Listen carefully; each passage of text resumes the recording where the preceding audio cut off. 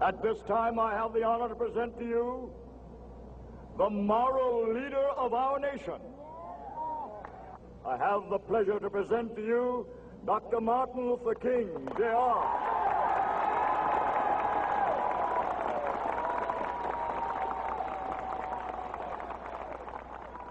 I am happy to join with you today in what will go down in history as the greatest demonstration for freedom in the history of our nation.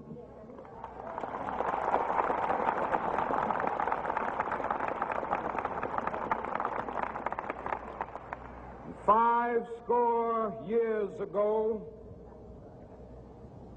a great American in whose symbolic shadow we stand today signed the Emancipation Proclamation. This momentous decree came as a great beacon light of hope to millions of Negro slaves who had been seared in the flames of withering injustice. It came as a joyous daybreak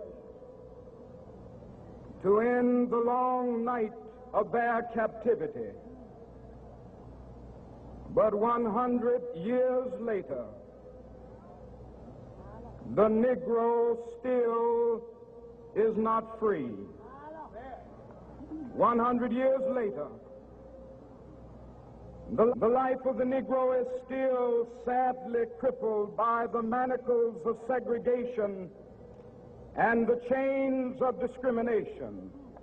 100 years later, the Negro lives on a lonely island of poverty in the midst of a vast ocean of material prosperity. 100 years later, the Negro is still languished in the corners of American society and finds himself in exile in his own land.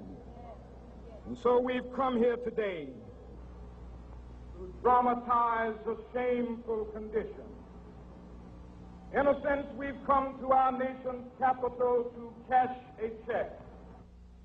When the architects of our republic wrote the magnificent words of the Constitution and the Declaration of Independence, they were signing a promissory note to which every American was to fall heir.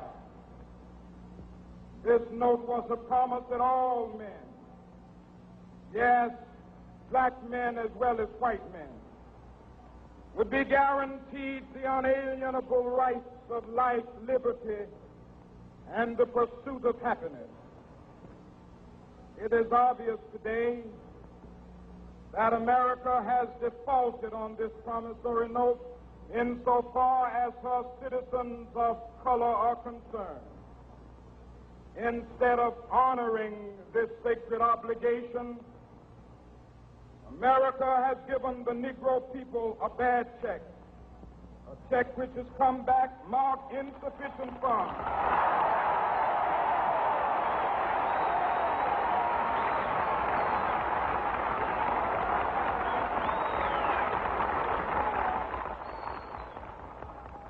But we refuse to believe that the Bank of Justice is bankrupt. We refuse to believe that there are insufficient funds in the great vaults of opportunity of this nation. So we've come to cash this check, a check that will give us upon demand the riches of freedom and the security of justice.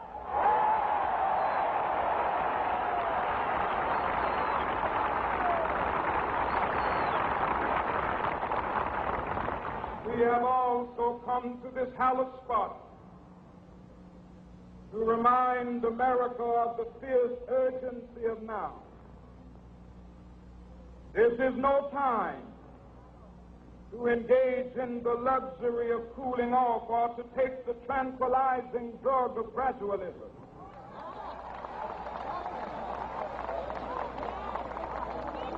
Now is the time to make real the promises of democracy. Now is the time to rise from the dark and desolate valley of segregation to the sunlit path of racial justice. Now is the time to lift our nation from the quicksands of racial injustice to the solid rock of brotherhood. Now is the time to make justice a reality for all of God's children. It would be fatal for the nation to overlook the urgency of the moment. This sweltering summit of the Negro's legitimate discontent will not pass until that is an invigorating autumn of freedom and equality. 1963 is not an end, but a beginning. Those who hope that the Negro needed to blow off steam and will now be content will have a rude awakening if the nation returns to business as usual.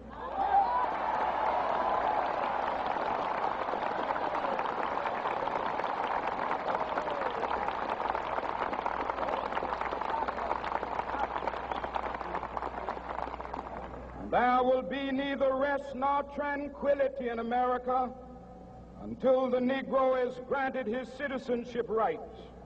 The whirlwinds of revolt will continue to shake the foundations of our nation until the bright day of justice emerges. But that is something that I must say to my people who stand on the warm threshold which leads into the palace of justice. In the process of gaining our rightful place, we must not be guilty of wrongful deeds. Let us not seek to satisfy our thirst for freedom by drinking from the cup of bitterness and hatred.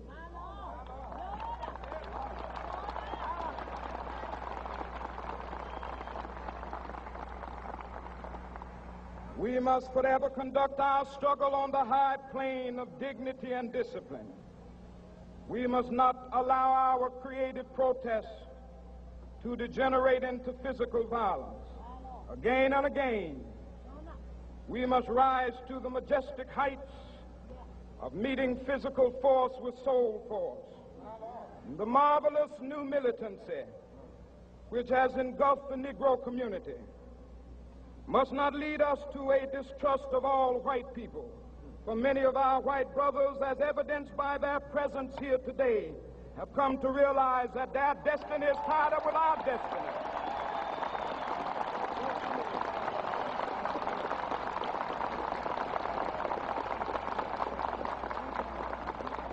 And they have come to realize that their freedom is inextricably bound to our freedom.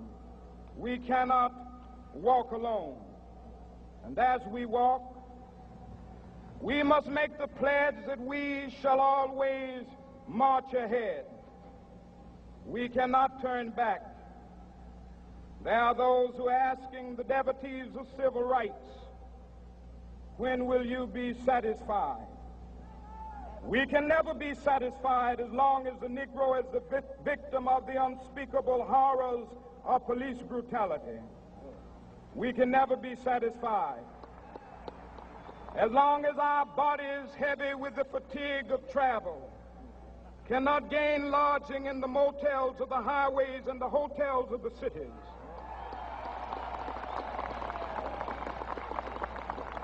We cannot be satisfied as long as the Negro's basic mobility is from a smaller ghetto to a larger one.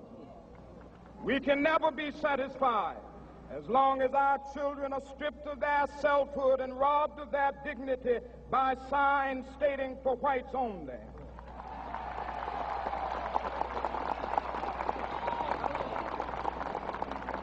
We cannot be satisfied as long as a Negro in Mississippi cannot vote and a Negro in New York believes he has nothing for which to vote.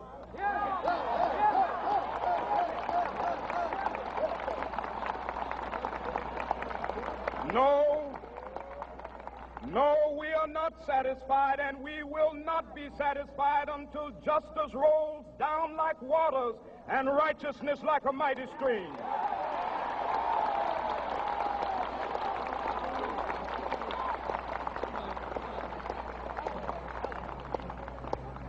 not unmindful that some of you have come here out of great trials and tribulations.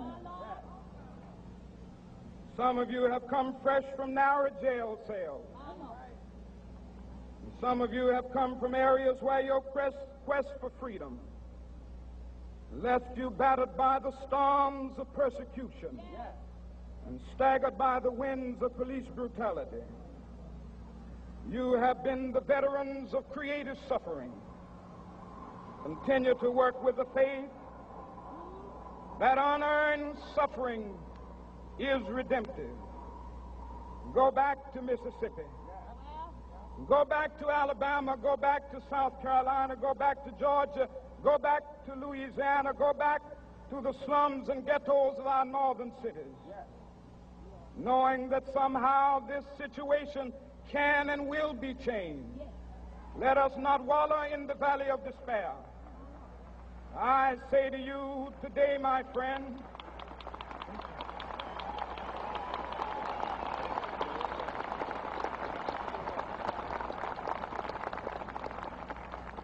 so even though we face the difficulties of today and tomorrow, I still have a dream.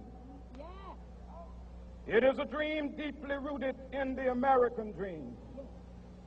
I have a dream that one day this nation will rise up and live out the true meaning of its creed.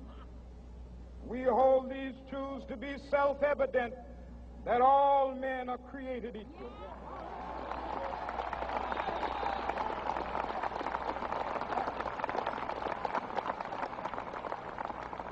I have a dream that one day on the red hills of Georgia, the sons of former slaves and the sons of former slave owners will be able to sit down together at the table of brotherhood. I have a dream that one day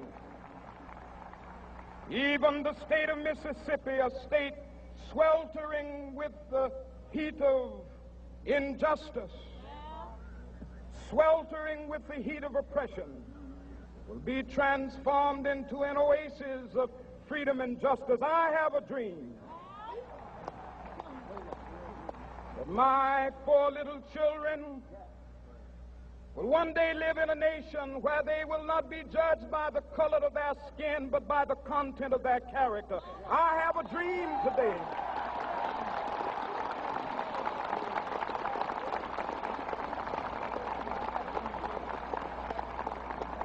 I have a dream that one day down in Alabama, with its vicious racists, with its governor having his lips dripping with the words of interposition and nullification, one day right there in Alabama, little black boys and black girls will be able to join hands with little white boys and white girls as sisters and brothers. I have a dream today